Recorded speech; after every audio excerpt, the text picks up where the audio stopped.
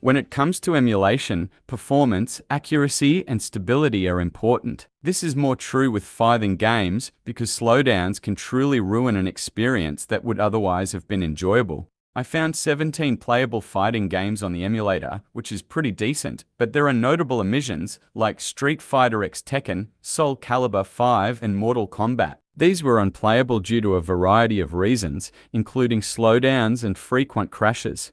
Just gonna lie down and give up?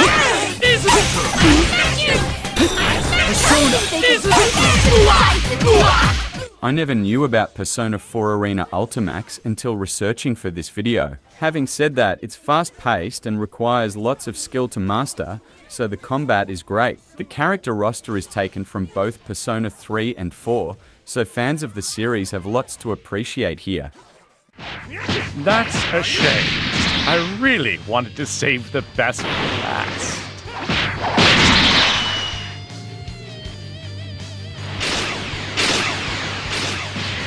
Dragonball Xenoverse tells an original story where your custom character goes back in time to revisit events from the television show. It's interesting. However, I can't help but think this is squarely aimed at the fans. After a while, it can become overly repetitive. The Wheel of Fate is turning. Rebel 1. Action. Sufficient. Close.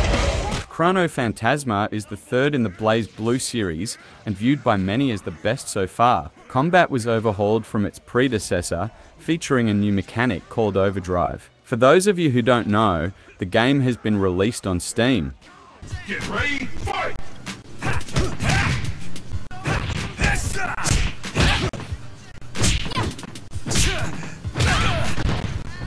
As long as you run at native resolution and dial FSR to 100%, dead or alive will render correctly. You won't get the face bug that seems to plague the game. Overall, it is one of the best looking fighting games on the PS3, and I'm sure you'll enjoy this one. Showtime!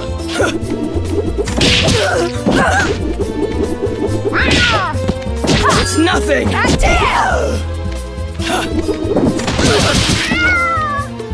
Skullgirls is wacky and over the top, but in a really fun way. The combat feels unique and the cartoony graphics are pleasant to the eyes. It is on PC and mobile if you're interested. Great! Breakaway! Danger! Honestly, Marvel vs. Capcom 3 would be higher on my list if it wasn't so unstable. I raised the driver wake-up delay to 400, but it still crashed every 40 minutes. I suppose it's better than nothing, but at this point it's only barely playable.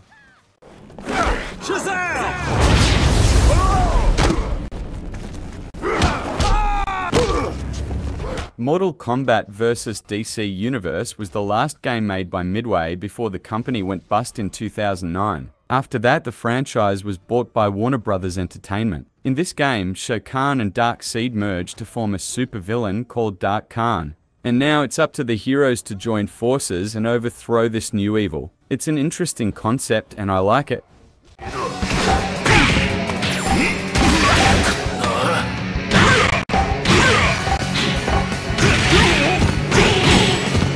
This was the last King of Fighters to use sprites. In my opinion, it's still the most visually stunning fighting game in 2 dimensions. It's colorful and fast, so if it fits your style, you're going to love this awesome game.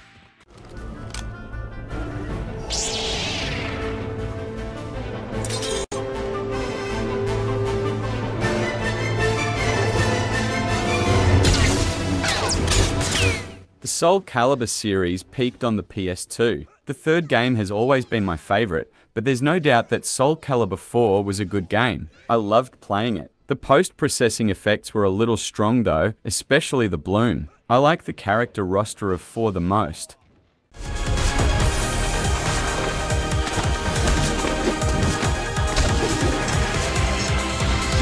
Street Fighter is not a true 3D fighting game, utilizing a special blend of 2D and 3D elements to render in 2.5D graphics. The Ultra version includes new stages, a new announcer, and 4 new characters from Street Fighter X Tekken.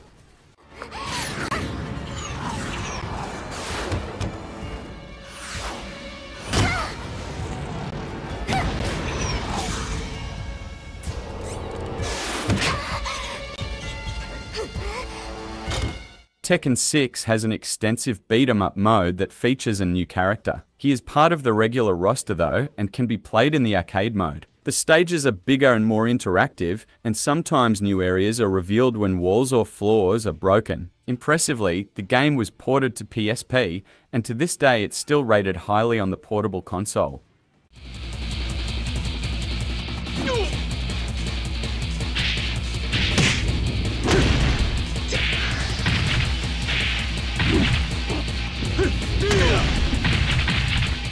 This may be controversial to some, but Virtua Fighter 5 was the best on PS3. Don't get me wrong, Tekken came close, but Virtua Fighter was almost perfect. It's easy to get into, yet hard to master, thanks to challenging opponents and a steep difficulty curve as you start progressing.